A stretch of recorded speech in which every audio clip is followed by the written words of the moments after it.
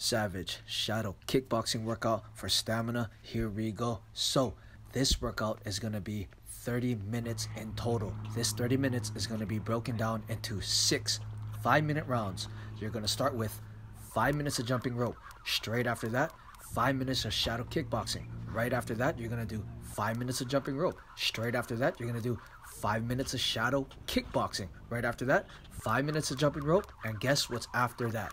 5 minutes of shadow kickboxing to end 30 minutes of intense work. Now, when you're doing the shadow kickboxing, you might feel a little weird, and it's okay, because I feel a little weird too.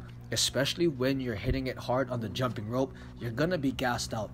The whole trick is to just go a little slower and try to keep it as smooth as possible. But when you hit that jump rope, you push the pace extremely hard. This is where the stamina is built. Right after that, you get back into the shadow kickboxing and you keep it smooth. You try to put those combos together. Flow, free flow, kick, punch, do what you gotta do. But always remember to push that pace. Try this workout out. Let me know how it goes.